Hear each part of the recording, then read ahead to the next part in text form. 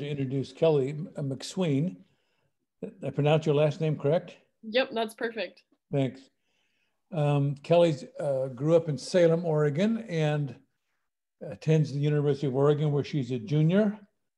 She has an ambitious study program of international relations, economics, and Spanish. And she says she loves politics, foreign policy, developmental economics, and Latin American studies. Other than that, she's kind of bored during the day. And she says one day she hopes to work for the US State Department. In her vita that she sent me, she says she loves Spain and loved the people and loved the food and loved the language. We have a winery in Southern Oregon that developed this whole philosophy around that very thing. Abasala was based on tapas in Spain. So anyway, when Kellie contacted me, she said she would like to talk about the Borgen Project. And with that, I'll introduce Kellie. Thanks for coming. Thanks so much. So as you said, I'm Kellie. I just wanted to say thank you for letting me present. You guys do great things, and I actually participated in a Rotary Youth Exchange back when I was in high school, and it was one of the best experiences. It kind of projected me into this kind of academic and also like career path of doing things related to like international studies. So thank you guys for being a part of such an amazing club. And I'm gonna hopefully share. Okay. Nice. Can you guys see that okay? Yeah. Perfect. Okay, so starting this past September, I was awarded a wonderful opportunity to intern with the Borgen Project. And their mission is to diminish global poverty around the world. So they believe that the leaders of the most powerful nation on earth, which the US, can do more to address global poverty. So they're an innovative national campaign that is working to make global poverty a focus of the US foreign policy. And I'll go into more how they do that in later. So a little bit about the Borgen Project. They started in 2003 and they're a nonprofit. It was started by a guy named Clint Borgen, and he was volunteering in the refugee camps during the Kosovo War and genocide, and he recognized the great need for aid programs around the world and just the harsh conditions of poverty, and how he really thought that the United States could do more giving aid. And so he went to work starting the organization. He went to Dutch Harbor, Alaska, and was working on a fishing vessel trying to get some funding for just starting the organization. And so he started up, got some volunteers, and so now fast forward to 2020, there's volunteers and advocates in 931 cities across the United States. So it's been doing really well. So here's the focus of their advocacy. So we focus on different legislation that's focused on starvation, global food security, access to education, access to clean water and sanitation, and newborn, child, and mother survival. So how we operate, we focus a lot on obviously advocacy. And so we meet with US congressional leaders to secure support for crucial poverty reducing legislation. So as an intern, I will eventually be able to have a meeting with one of the congressional leaders for Oregon. So that's super exciting. And a lot of the different members of the organization get to meet directly with people that have a lot of say in legislation.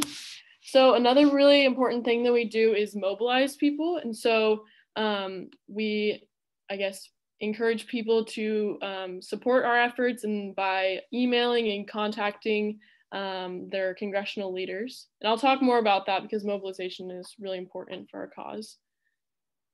And we also focus a lot on educating. We teach basic advocacy skills that allow citizens to make poverty a political priority. And lastly, our issue message, we use our online website to promote our awareness and just knowledge of global issues and how we can reduce poverty. So here's just an example of how we work, also our past success. So in 2016, the Borgen Project advocated for the Global Food Security Act.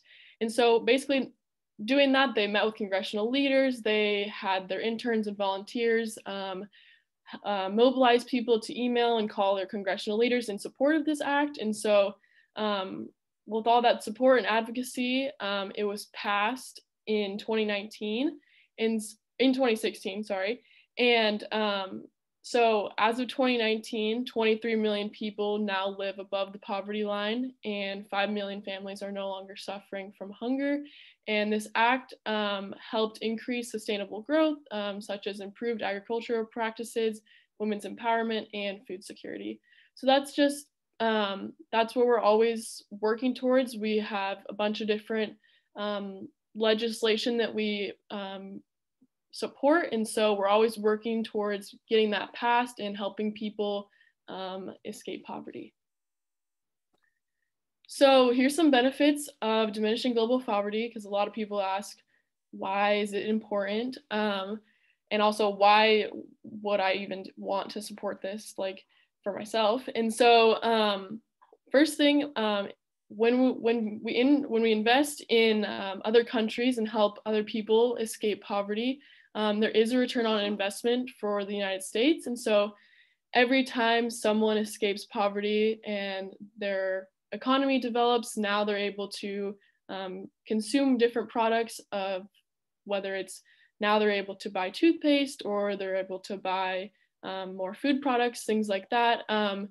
That's an expansion of US markets, and so that helps create US jobs, US growth. So it's a return on investment. Additionally, supporting global poverty also helps improve US national security. So when people are in environments where there's lots of poverty, it's typically a place that can sometimes turn violent. And so having more stability in a region, and also helping people have the resources they need to survive, helps with the peace process, and just promoting stability. And then finally, less overpopulation. So when people are a lot of times when they're in poverty, they believe that, not that they believe, they have to have a lot of children. So to be able to produce enough agriculture, have enough I guess sources of income, a lot of families will have 6+ kids. And so when they are given the resources that they need, and that they're not in poverty, people actually produce less children. So it helps our earth, I guess, to not have such a problem with overpopulation. So helps the climate as well. And then here's our current legislative focus. We're really focusing on the global response to the COVID-19 crisis. And we really believe that pandemics have no borders, and everybody around the world needs protection, especially right now. So we're really working towards an emergency supplemental passed bill for the international affairs budget. And so right now, it's less than 1% of the package is for international funding. That was the first supplemental that was passed, only less than 1% was for international aid for the pandemic. So we're hoping, we're supporting a $20 billion supplemental for the international affairs budget to fight COVID around the world, which will go towards global health programs, emergency economic relief, food aid, agriculture, and the Vaccine Alliance. And now I'm going to talk about the importance of mobilization. So basically how we work is a lot of the advocates, volunteers, and staff will have meetings with congressional leaders working to get certain legislation passed. But at the same time, a lot of our supporters are calling and emailing their congressional leaders, and that's also making such a huge contribution to our mission. So it really adds up, all the different calls and emails every single week. So each week, congressional offices tally up issues that people call in to their district about, whether it's via email, phone call, or written letter. So for example, if I called in and I said, please support the international affairs budget, or please support the Girls Lead Act, something like that, they would put a tally, and then at the end of the week, they would send that in to the senator and say, we had 60 people call in support of the international affairs budget, or we had 100 or something like that. So the senators really know what their constituents want and what they want them to support in Congress. And so it's not uncommon for a leader to support a poverty reduction bill after as few as 7 to 10 people call in support of it. So it's really influential and really important. So the Borgen Project focuses on this, and through their website, they have pre-made templates for emails. So you can go online and basically just click on a certain bill that you want to support, and you can click email. And so then you type in your name and your address, it pops up your senators and representatives, and it formats an email to them, and then it sends them. And super easy process. You don't have to write anything. They do everything for you, and you're able to still get the message across. It's also super easy to call. So you can call your congressional leaders anytime. You can just say, hi, I'm a constituent of Senator Merkley, and I please protect the international affairs budget. Super easy. So whether it's you're calling in to ask to support the international affairs budget, or you could call in and say, please support some other act that's going through, like, that would help people in Eugene, anything. So I think just knowing that you can call your congressional leaders and they really do pay attention to what their constituents is just really cool and really like influential. And I really urge all of you to get involved politically and know that your response will be heard. So overall, the Borgen Project's message is we can all do better when we all do better. So I really believe that if we all band together and work together, there can be a lot of really great progressive change. So thanks so much. And their website is great. There's so much information on there. So if you ever want to learn more, it's just borgenproject.org. But thanks so much for listening, and I really appreciate you guys letting me present. Thank you. We have a lot of time. Since Kelly was so succinct, we have a lot of time for questions and answers. And knowing this group, there's probably, I love the logo, we can all do better when we all do better. I mean, there's some people on Facebook that I want to send that to today. That something to think about. Susie. A question that I just put in the chat box, something I've always wondered about, is there one form of communication that seems to be more impactful in communicating with our legislators, like email versus text versus phone call? I would say that email right now is the most influential, just because a lot of the congressional leaders aren't in their like state offices. So just because of COVID, they're working from home. So a lot of the correspondence, people see the emails faster, and you'll get a response faster from like sending an email. So thank you. Yeah. I see that Kathy Hoffer had a real interesting question in the chat box. You want to share it, Kathy? Well, I just got stuck on the initial statement of the US being the most powerful nation. And I like the idea, and Susie and I were chatting back and forth about considering ourselves as being a generous nation. But, you know, for one thing, I wonder about our position in the world right now. And I think we have some rebuilding to do to make our nation, and whether we want to really be the most powerful nation in the world. So that was just a question. And given that it was the first statement in the mission, it's like, have you thought about, has anybody brought that up before? I personally, I always have a hard time sometimes saying that because that is our mission statement. And just from my own studies, I personally don't typically like saying that because I think right now we do have a lot of bridges that we need to mend, especially in the international community.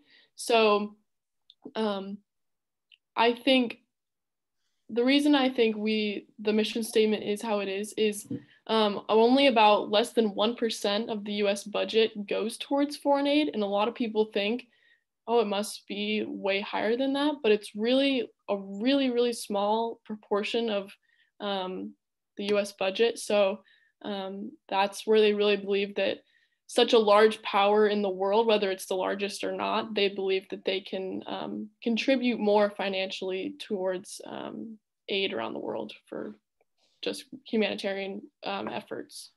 So. Yeah, I don't know. It just seems like something that you might want to bring up and consider. It seems like it sets us as being superior. And I just don't like the tone of it being the introductory statement. No, I would totally agree. Yeah. Yeah, I think powerful just has it packs a lot of garbage. Yeah. Yeah, especially now after what we've been through. Yeah. Well, Randy. Well, yeah, the word choice, but I think the idea, at least I like to think that the idea about it is that power in terms of our access to resources. Yes, exactly. Resources, not necessarily, for example, our military or something like that. But we certainly are per capita consumers of resources. I don't